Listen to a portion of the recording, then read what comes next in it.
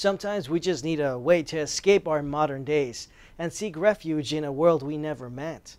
Godefroy the Cruel is an excellent book for our imagination, taking us back into the medieval times. The entire story is fictional since the author did not use any historical facts, except the background, where she used some details to enrich the story. The medieval times were a fascinating period, but a very cruel one as well, since people acted more by their free will rather than moral ethics that rule our modern society. The story begins in a wonderful way, showing a brave knight and his lovely wife, worried about his departure for what was to become the Third Crusade. It looks more like a romantic story with heroes and princesses rather than a violent story. As you read line after line, you will feel like departing the reality as well.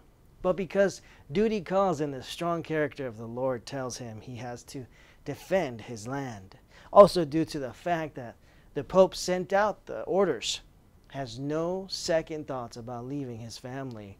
Although he has only one, though, that bothers him, and that is the fidelity of his beautiful wife.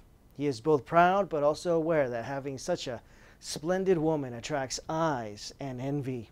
So he makes her swear she will remain faithful until his return. The story is captivating. The vocabulary and style take you back to the medieval times, helping you be a part of the story and imagine better how things unrolled back then. The book has everything from courage to love and despair. So in spite of its short dimensions, the novel is very complex, filled with extraordinary details. Godefroy the Cruel is available at Amazon and biblio.com.